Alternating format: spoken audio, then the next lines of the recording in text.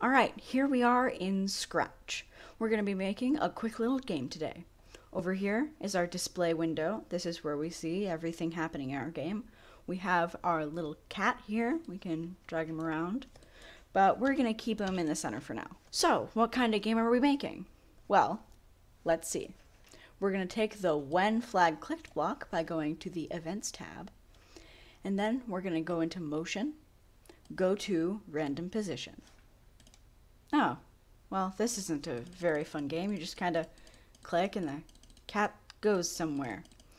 But what we need to do is click on the drop down here and go mouse pointer. This still isn't right. The cat needs to follow our mouse pointer all the time. So to do that, we're going to go into Control, Forever, and we're going to drag this underneath our When Flag Clicked so it surrounds our go-to mouse pointer. Now, the cat follows our mouse. Because this happens all the time. It just keeps repeating and repeating and repeating and repeating. So the cat will always go to our mouse pointer. Speaking of, let's give the cat a name. You can name it whatever you want, but I'm just going to call it Player. Alright, so now that we have our player, we need something for the player to collect. How about an apple? So we're going to go into our Choose a Sprite, and we're going to click on Apple. Now we have a fresh apple in our scene. So once again, we're going to go over to the Events, When Flag Clicked, and we're going to drag it in. And you remember last time, right? Do you remember how to get our forever loop? Well, if you don't, you click on Control, drag out the block, put it under When Flag Clicked. Alright, so the first thing that the apple needs to do is go to a random position every time the cat eats it. So oh no, the apple's just going everywhere all the time. Well, this is because we didn't add a special block here called the if-then statement. If whatever in here happens, then the apple's going to go to a random position. And that if is going to be our touching player.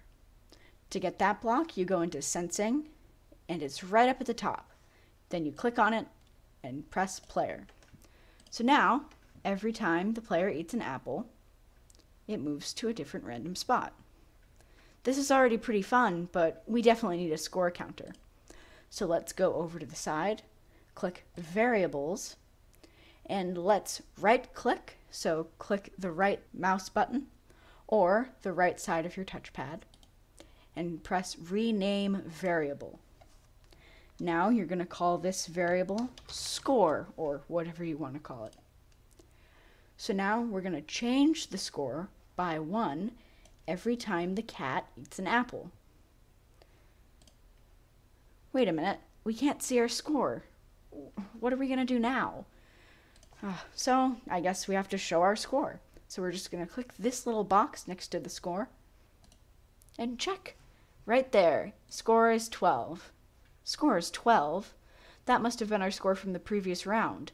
But we want to reset our score every time we have a new round. So we're going to set the score to 0 by dragging this block above our forever loop.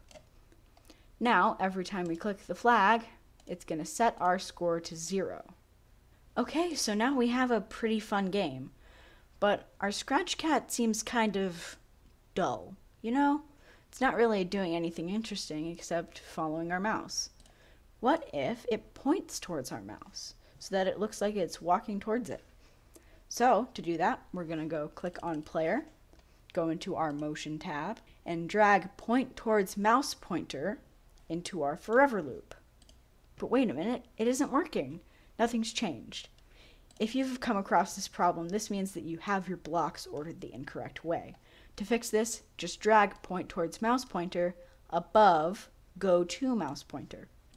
And now, it's following our mouse. Look at that.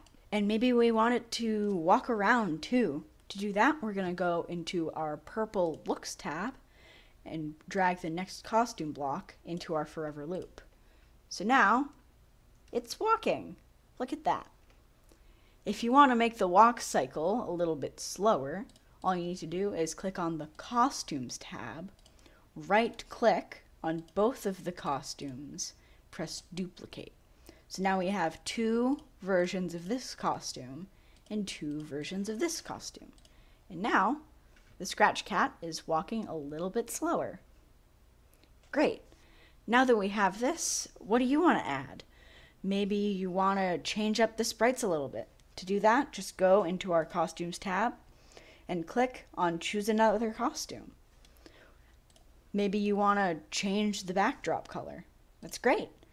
Just choose a color that you like, click on our square tool, and drag it in. And now the Scratch Cat is eating apples against a turquoise background. Maybe you want a sound effect every time you eat the apple.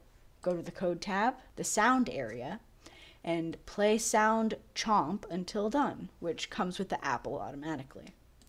So now it chomps every time you collect it, which is great. You can add more sounds by going to the Sounds tab and pressing Choose Another Sound. Make sure your sound isn't too long, otherwise there's going to be a delay. You can find the link to my project in the description. You can remix it and do whatever you want.